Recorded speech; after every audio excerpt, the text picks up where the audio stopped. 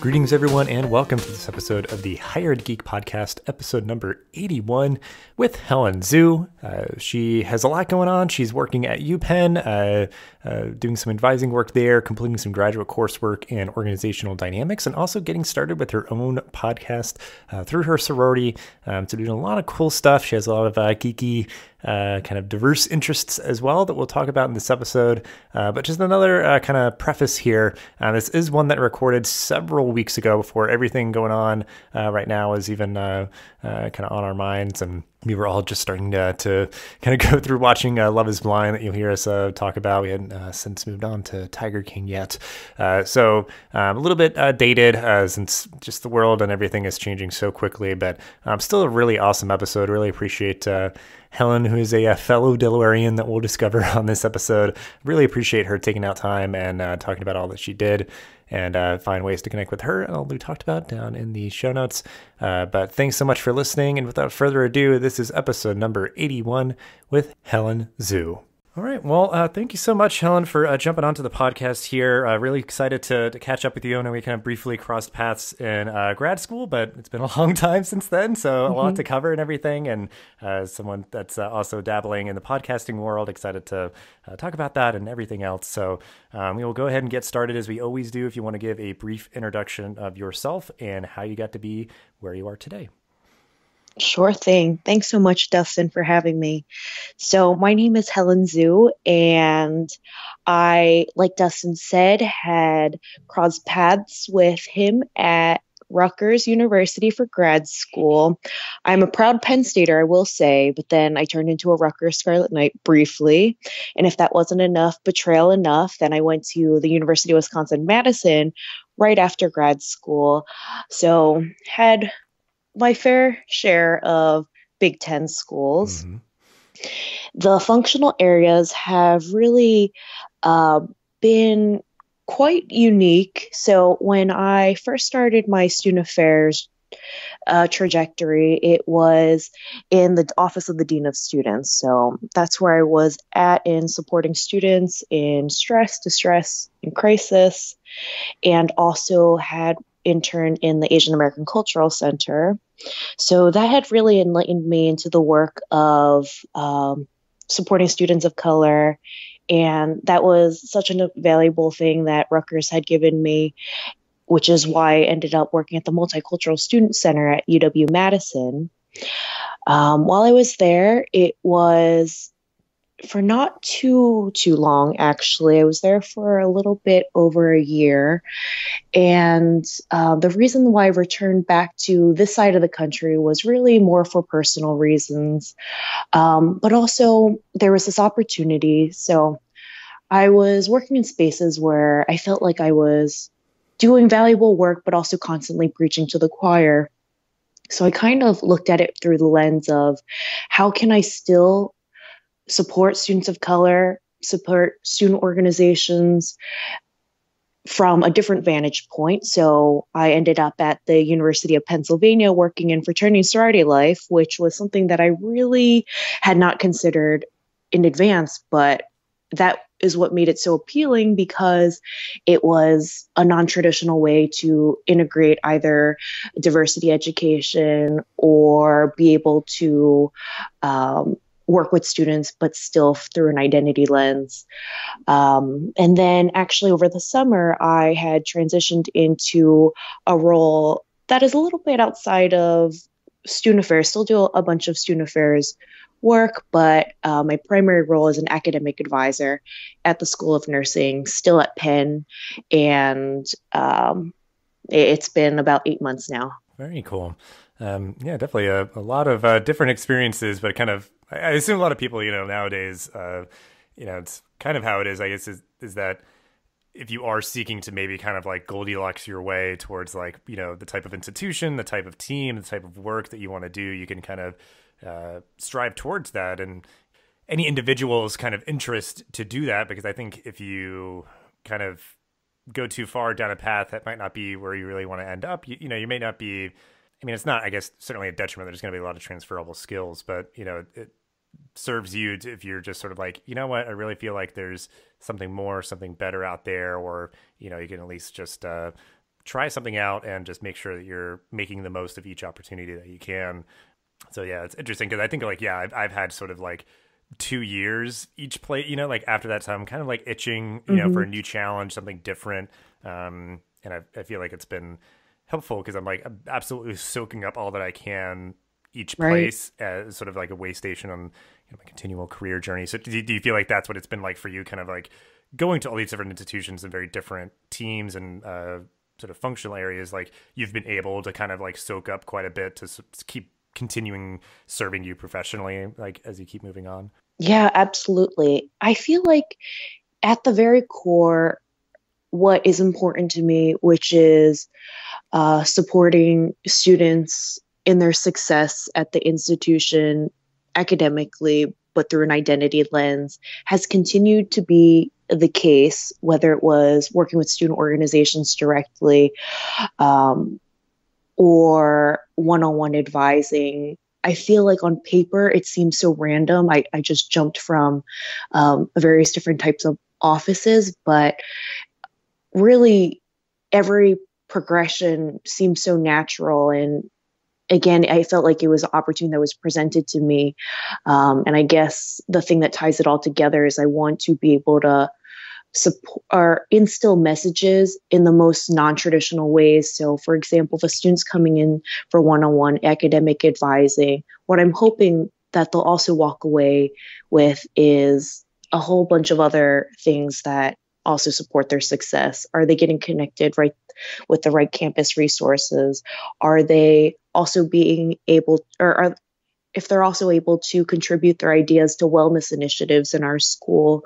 And I feel very lucky that I'm able to walk down the hall and get to know students. I work at Penn Nursing, where there are about 1,000 students, and it feels small on a campus that is about 10,000 undergrads, 10,000 graduate students. So it's pretty different than some of the other institutions that I've been at. Yeah. Well, then I guess, what I always like to hear, and certainly, it's very relevant and kind of salient in terms of the, higher ed people that I have on the show, is sort of like thinking back to your own college experience. Obviously, you mentioned being a proud Penn Stater. So, if it is those sort of professional values or sort of, the way that you approach this work, or just anything personally too, I guess, whatever comes to mind in terms of like, what do you feel like your own, undergraduate college experience gave to you personally and or professionally? So whatever you feel like is kind of top of mind with that. Sure. Yeah, I definitely was a fan of Penn State, and even though I still don't understand football, but that institution, more I than guess, football, yeah. really instills something in you. So when I grew up in Delaware, and I think for me specifically, it was in a very predominantly white area. And at that point in my racial identity development, I just really did not know how to manage my emotions around my racial identity. So when I went to Penn State, it was also with the secret intention that I wanted to have access to a diverse array of people, whether that's ethnicity. And granted, I didn't have all the words to say that when I was 18 years old, but that's kind of what I was longing for, something bigger, something that I could maybe feel a little bit more comfortable with myself. And I think joining different student organizations, specifically my sorority, Alpha Kappa Delta Phi, had really just been the diving board into so much other opportunities on a big campus. I always thought about Janet Helms's racial identity theory, and I remember learning about it in class and being like, whoa, this is wild that everything pertains to my own experiences, where it started off with being very white centric. All things were good. I remember a point in my life where if someone said, "Oh, Helen, you're like so whitewashed," I remember thinking that was such a big compliment at the time. And then if I were to reflect back into then when I joined the sorority, it started out being like, I was very resistant. I was a bit reluctant to kind of dive in head on the deep end of the pool at that point. It ended up really transforming my life, and I can genuinely, wholeheartedly say that. And then in Helms's theory, then my entire circle became very Asian American. So this is an Asian interest sorority. Had done a lot of work in just multicultural student spaces, but otherwise just more so community building. Ended up being an orientation leader. Like Penn State or college in general gave me something to be excited about, something that encouraged me to think for myself. And I attribute a lot of that to things that happened outside of the classroom. I also had a classroom with 700 people in it. So there was a lot of variance, that's for sure. Yeah.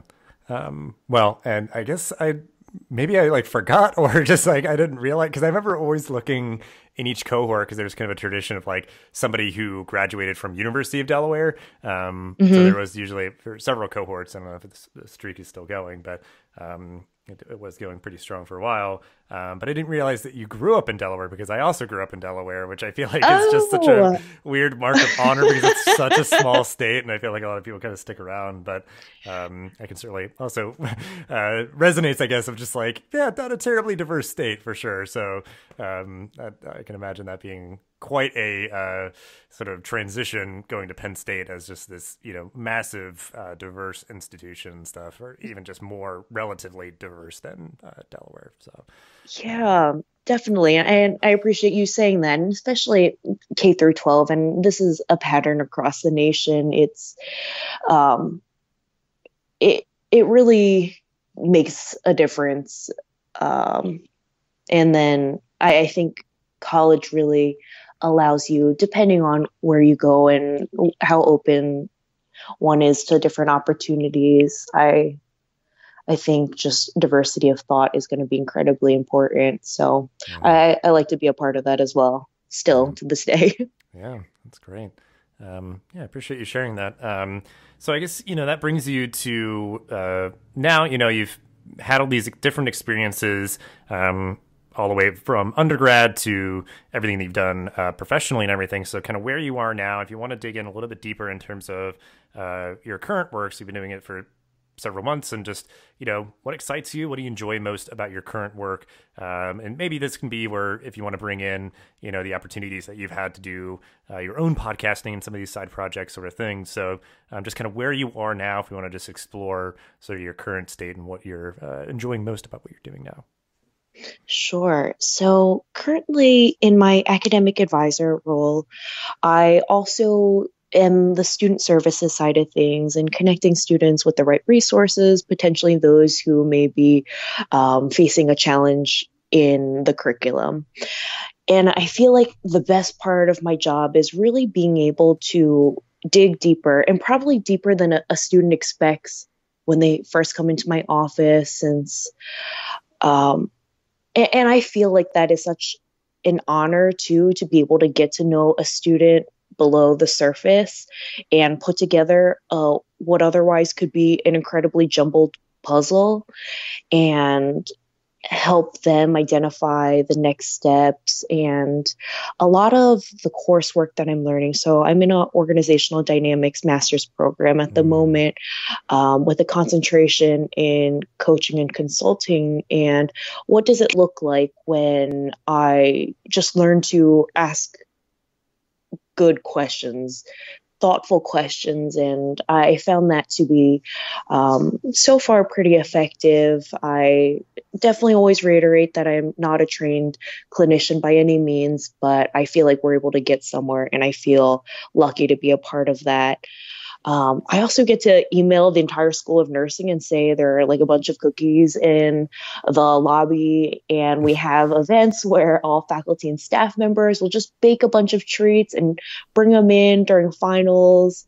It feels cool to also manage the wellness initiatives in whatever form that comes up for students, or for staff or for faculty, and be able to just build and co-create a definition of that for one school. It feels controlled and it feels personal.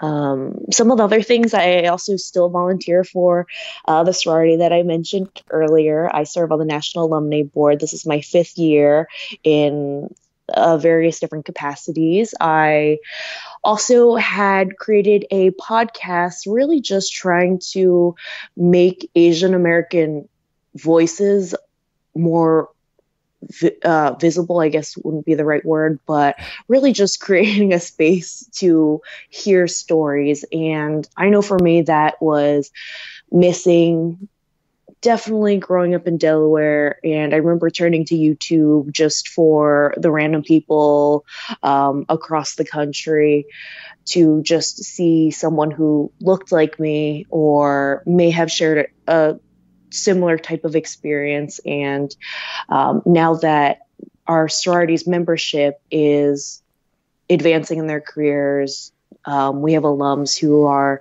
in their 40s. What does that now look like for our current active membership? And how do we just keep learning from each other? Because like those stories are still missing. You really have to go out of your way to find them. And the podcast is just one way, and giving back to the sorority is one way. Just hoping to just pay it forward. Yeah, absolutely.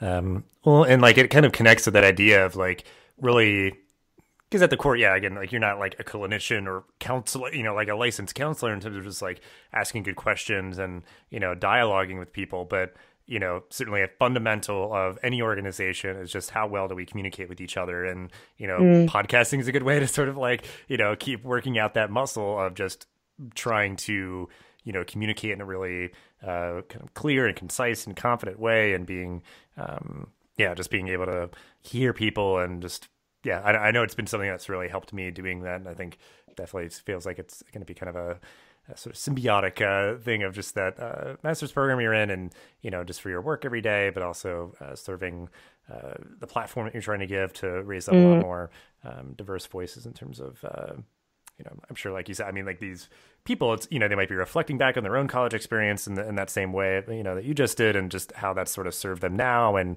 the community of the whole sorority. Like it's just so much stuff, because obviously like giving it that respect and wanting to honor, the platform and everyone's stories, just being a good communicator really helps with that, of just really helping to, have the conversation go really well. So I'm excited to see all of that be kind of just like, interacting in a really great way for you and for, all the people that you're working with and all the students that you're serving and all that good stuff. So yeah, I sure hope so. Thanks. Yeah, it's really great. So, with any of those things that you do, or just like personally fulfilling things, I always like to hear, what people are geeking out about right now, like what's grabbing your attention, whether it is, more professionally related or personally, if it's new stuff you've always been into, anything like that. So what comes to mind in terms of what you are geeking out about right now? Well, I think you started off the podcast saying dabbling, and I feel like I am an expert dabbler.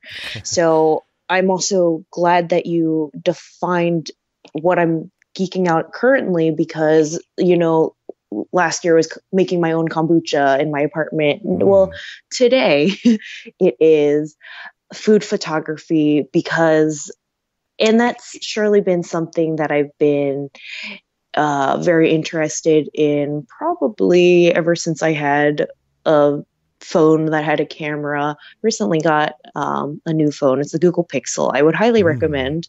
But I often take pictures of me holding something in my hand. So recently I've been trying to pick up my non-existent fan base of my Instagram handle, Thumb and Some, which is just photos of my thumb and some food, whether that is dessert, ice cream, wherever it is that I've traveled in this world. And I feel like this want or this desire to just capture all of my thoughts. And maybe that's because some days I feel like I don't have a good memory, but anytime that I've been able to travel somewhere or have a delicious food, fan of it all, but the combination together of just food travel photography has been something that I've been very consistent about. So as I dabble in plants, as I dabble in fitness, food photography will remain thumb and some. Who knows where that will go? But I know I'll be taking pictures of food for the rest of my life.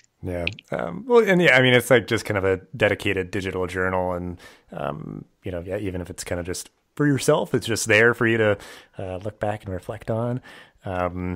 But yeah, I mean, it sounds like, I mean, because the taxonomy of sort of like nerd, geek, and like those sort of things, I feel like that is the idea of somebody who's geeky, which I certainly identify with. This is that sort of dabbler. Like, you're not getting super deep into any one thing. You just like to sort of dabble and sample and sort of experience the wide breadth of the world and humanity, and all these really cool things, versus like getting nerdy and like really focused on like one thing and everything about it and all that. That's how I've always kind of like compartmentalized it in my brain, which like both are fine. It's really cool, but I definitely like to know a little bit about a lot of things. And it's very cool that you made your own kombucha, because I've gotten into that myself. Just there's some cool places here in Baltimore where you can like you put in a bottle deposit and you get a bottle and you sort of return it back to the place that you bought it, and you then can buy a new one. So it's kind of very circular.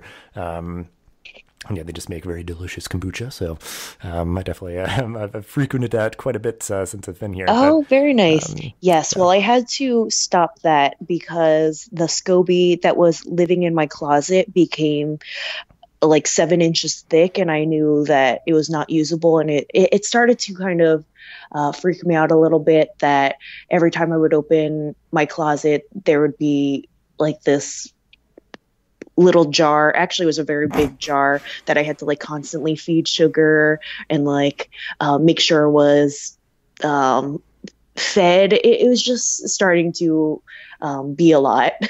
Yeah. Well, no, because I think that happens when people make like bread. Why I'm spacing on the kind of bread, but yeah, you have to like nurse the sourdough. Right. Yeah, you got to like take care of anything it. with yeast. If you brew your own beer, all of that stuff, you got to just make sure is live and active. Right. Well, and yeah, so I think that's the idea, that like any of those things, yeah, like making sourdough and all these, like, you've got to get kind of like nerdy about that. Like, you've got to like be like fully committed to, nurturing that thing, versus just like, no, yeah, I've just got this. And it's like, oh man, forgot and now about I know it. So why like, it's so expensive. Right. So it's like somebody else is really good at this, and they've, honed their craft. So I'm more than happy to, support them for doing that.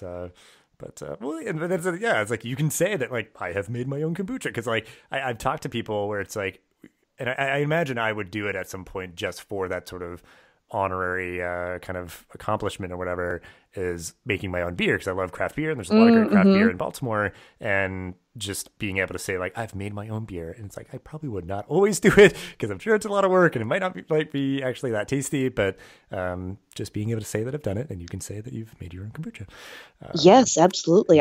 Speaking of, I have a bunch of Baltimore mead, which I still don't really know what that is, in my fridge from the last time I went. I don't even know. I don't even know if that's beer. Well, it's in the family. I mean, it's Okay. like beer, but made with honey, I think, so, yeah, but it's all kind of blurring now, because it's like you go to some tap room or something, they've got like craft wine, cider, beer, mead, like, and it's all just sort of like in the same family. They're all like cousins, It's just like, how do you make, like, what do you make it? It's just like a, artisan alcohol beverage, because like kombucha technically has like a little bit of alcohol in it, so it's all just sort of, Yes, this is true. Well, I guess, anything, I guess, when you reflect on that, of your sort of like your geeky life of dabbling and doing all these different things, and, photography, all that, I guess you kind of mentioned, it is that sort of kind of journaling experience of sort of like taking a moment to be like, what do I feel right now? Let me take a picture and like, write things down or whatever. But, how do you see any of your hobbies sort of like positively contributing to your life? If it is sort of that just sort of introspection, that reflection, if it's community, or, just the challenge of like learning something new, like what comes to mind in terms of like how all these things kind of, give something back positive to your life? Your last comment, challenge of learning something new, definitely resonates with me. I feel like I like being known as someone who my colleagues can come up to and be like, Helen, I feel like you would know the answer to this, or maybe you know a little bit about that.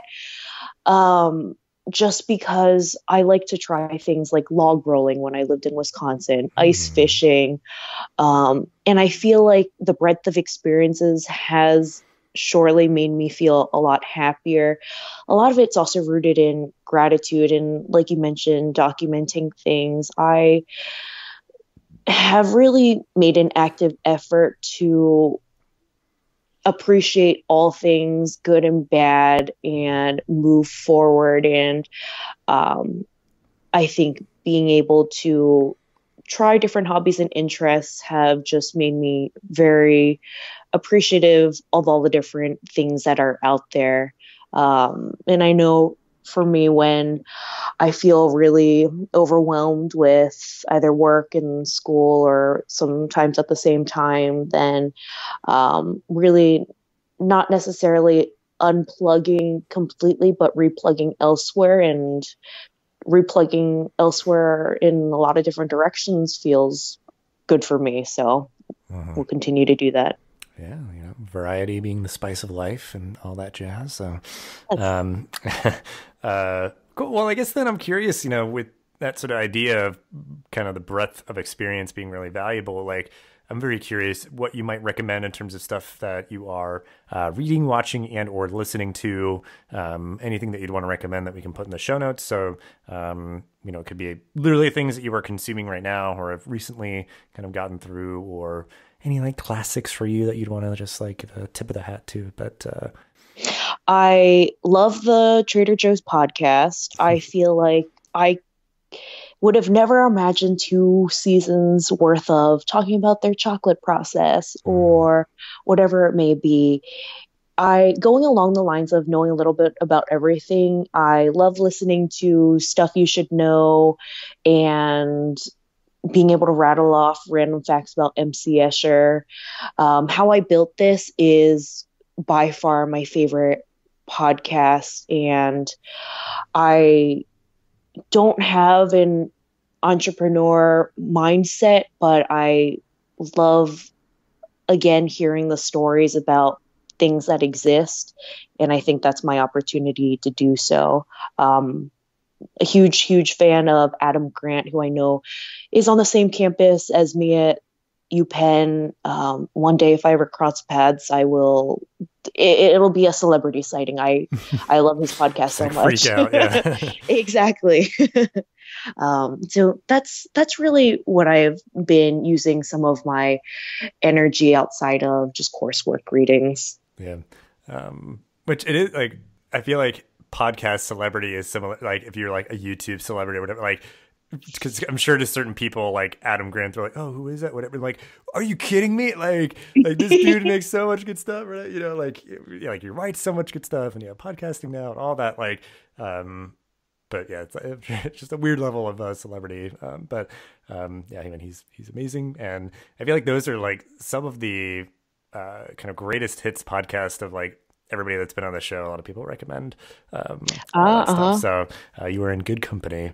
But yeah, so we'll link out to those. And I guess I don't know if you're like me, because like reading is like always a struggle. But do you have any like books or anything else, I guess, of like stuff that you're watching or reading that you'd want to recommend? I guess anything top of mind there? Yes, the book that really stands out is Getting to Yes. And I believe it was written probably decades ago, but the message is still so clear. I think the author is Yuri, spelled Ury, and a lot of it is the fundamentals of just how to build consensus or how to give others a stake in the solution for the sake of trying to get somewhere or come to a decision.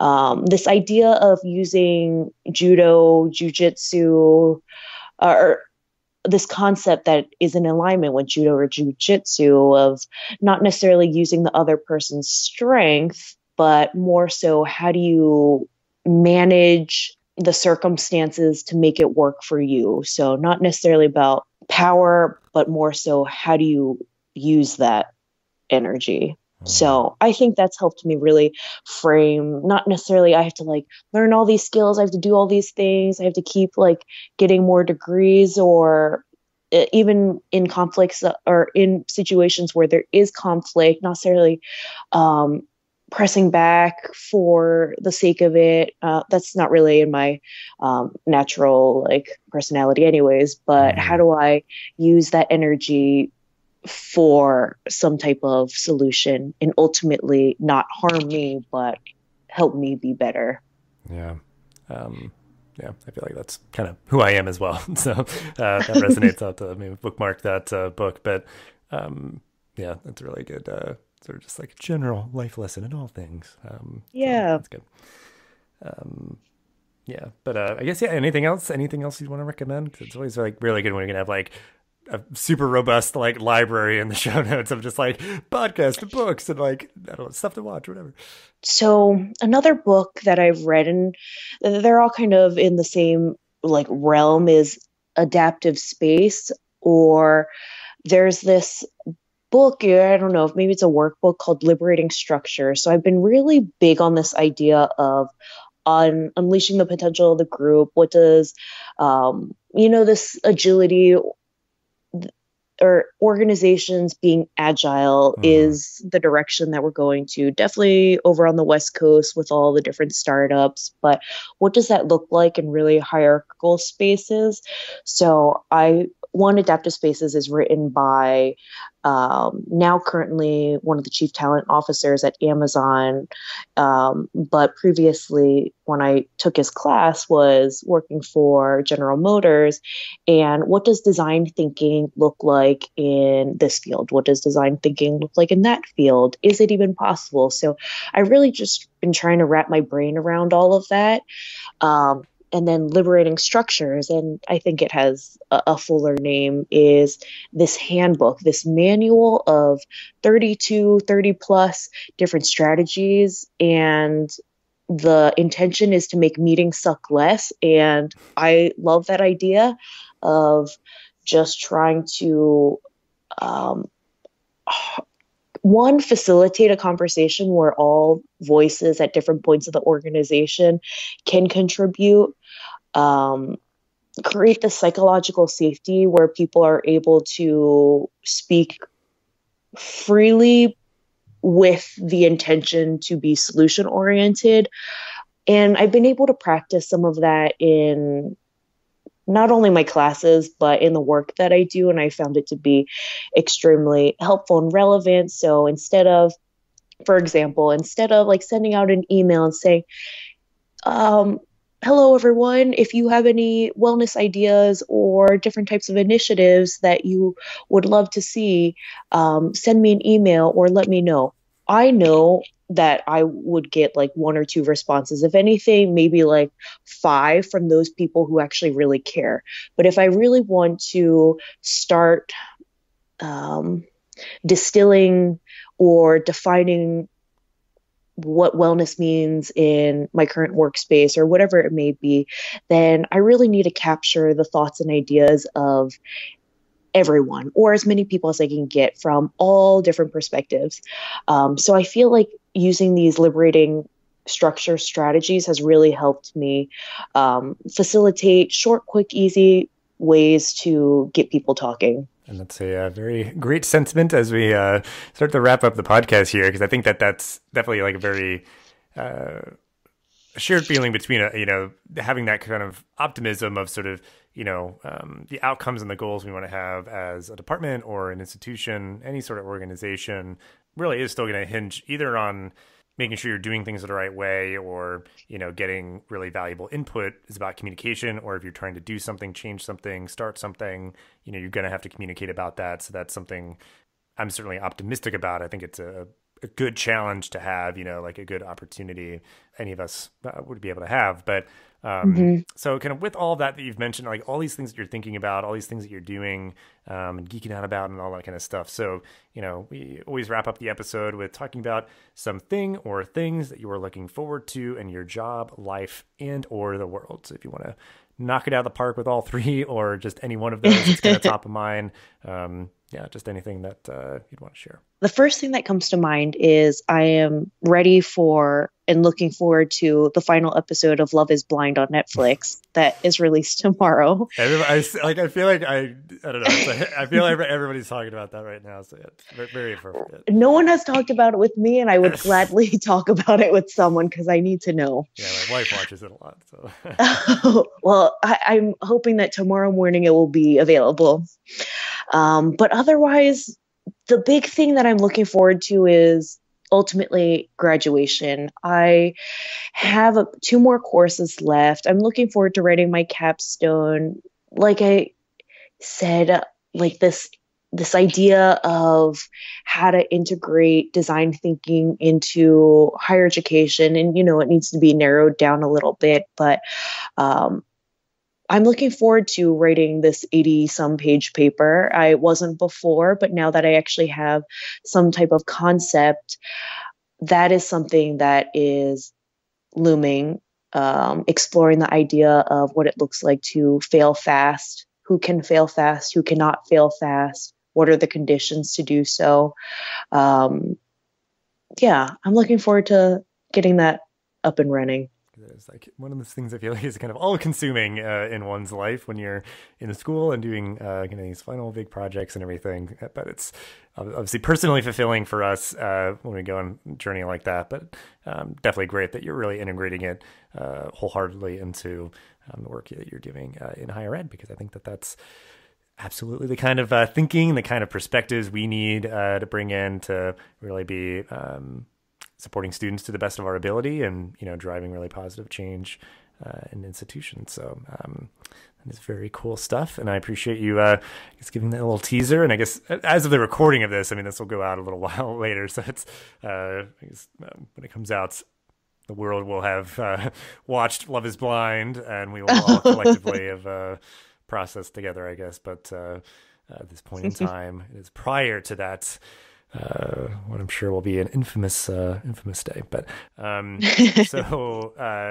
best of luck with finishing everything up. And I guess how, by the end of this year, this calendar year, should you be done with all of your courses and everything? Or I don't know if that's by May or by the end of this... hopefully by the summer, and nice. With the intention to do something in May, but who knows? Right now, just trying to get through Thursday. Oh, that's certainly fair. Great. Well, I really appreciate your time and all that you shared, and we'll have everything linked down in the show notes that we talked about, and ways to connect with you as well. But just thank you so much for your time. Really great talking with you. Not a problem. Likewise. This podcast is part of the ConnectEDU Podcast Network, bringing together diverse voices in the higher ed community. Check us out on Twitter at ConnectEDUPod or at connectedu.network. Thanks for listening to this episode of the podcast. Make sure to rate, review, and subscribe so you never miss an episode. Thanks again for listening, and we'll see you in the next episode of the Higher Ed Geek Podcast.